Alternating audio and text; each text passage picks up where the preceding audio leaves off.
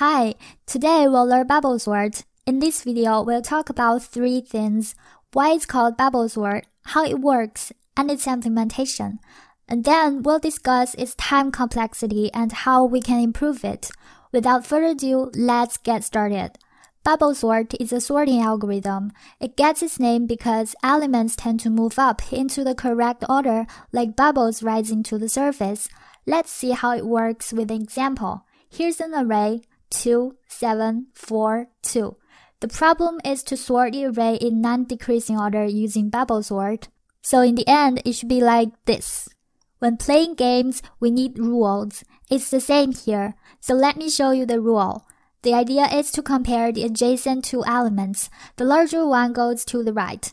So if the one on the left is larger than the one on the right, then they swap their position. Otherwise, we do nothing. So much for the rules. Let's start the game. We start a comparison with the two elements on the very left, 2 and 7.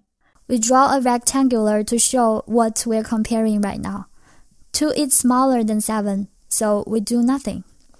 Now we move the rectangular one step to the right and compare 7 with 4. 7 is larger than 4, so 7 should go to the right. We swap their position. Again, we move the rectangular one step to the right and compare 7 with 2. 7 is larger than 2, so 7 should go to the right. Time to swap their position. Up to now, we finished our first scan through the whole array. What happened is by swapping the positions, the largest element, 7, is already in its right position. We draw a dashed line here right before 7 to remind ourselves that from now on, we don't need to consider it anymore. Let's start our second scan by comparing the two elements on the very left, 2 and 4. We draw a rectangular again to show what we are comparing right now. 2 is smaller than 4, so we do nothing. Now move the rectangular one step to the right and compare 4 with 2. 4 is larger than 2, so it should go to the right. We swap their position. Now the rectangular reached the dashed line, which indicates our second scan is finished. As we can see, 4 is in its right position now. So we move the dashed line to somewhere before 4 to remind ourselves that from now on, we don't need to do anything across the dashed line. Let's start our third scan by comparing the two elements on the very left, 2 and 2.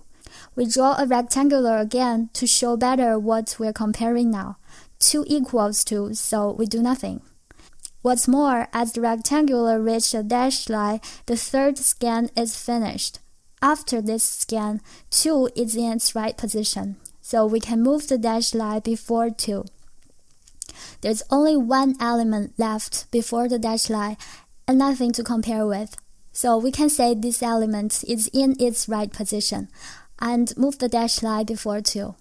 Okay, the whole array is now in a non-decreasing order, and the above process is how bubble sort works. It's always a good idea to draw and visualize the process of algorithm before the actual implementation.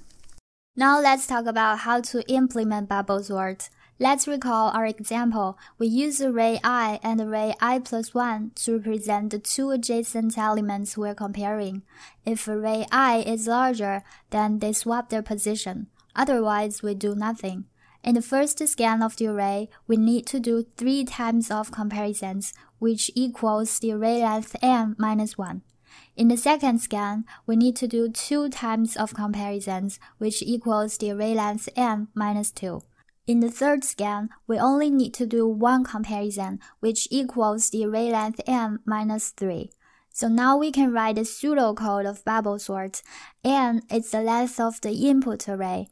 K means how many comparisons we need to do in each scan of the array. It starts with n minus 1 and ends with 1.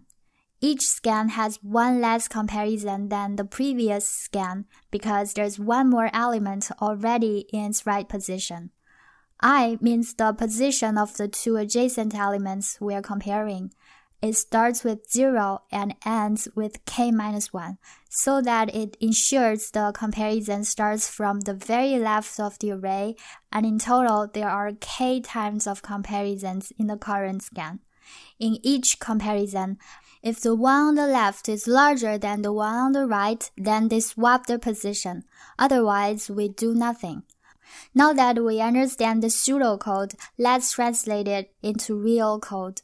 It doesn't matter what language we are using because the logic stays the same. We'll use Python as an example, and here's the code.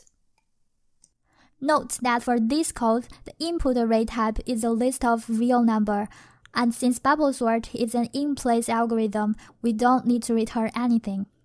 I hope you find my walkthrough helpful and made the code easier to understand. So far, we've covered what bubble sort is, how to implement it. Let's discuss its time complexity and optimization. There are 3 types of time complexity: best case, worst case, and average. For a short answer, I listed them all for bubble sort. But today, we'll go through how to calculate the worst case time complexity because it's most useful. Here's the array. The array length is n. In the first scan, we do a total number of n-1 times of comparisons in the worst case. In the second scan, we do n-2 times of comparisons in the worst case, so on and so forth, until in the final scan, we do only 1 comparison.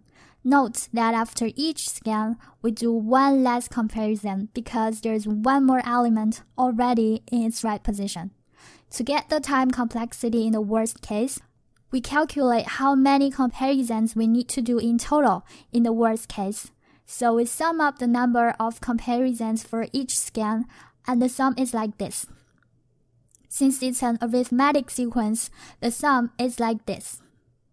When n approaches positive infinity compared to n squared, the rest is neglectable. So the worst case time complexity is big O of n squared. How to improve bubble sort? One way is to reduce the number of scans. With the previous method, we need a total of n-1 scans. Instead, we can set a new stop condition. If not a single element changed its position after this scan, the sorting is finished. It makes sense if you think about this example. The array length is 10. Instead of 9 scans, we only need 2. Another way is to bubble from both ends. In a single scan, the larger element bubbles to the right and the smaller element bubbles to the left. But note that all these improvements won't work in the worst case scenario, say this one. However, there are many other sorting algorithms way faster than bubble sort, such as merge sort or heap sort, which we will discuss in the coming videos. So thanks for watching. Please like this video or subscribe to our channel below if you'd like to support our work. And we'll see you in the next video.